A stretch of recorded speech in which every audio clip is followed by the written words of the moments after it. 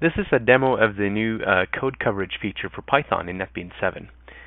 So I have a simple Python project here, and I can right-click on it and choose Collect and Display Code Coverage.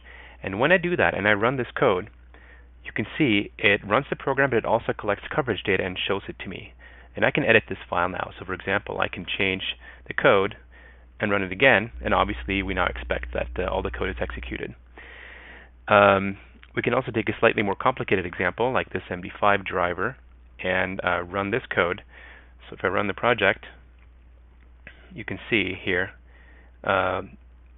we get very detailed information about what lines were and were not covered. And as you're editing and running the code, you instantly get feedback.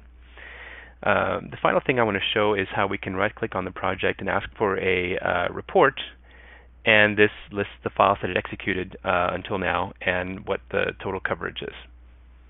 So that's code coverage for Python in NetBeans 7.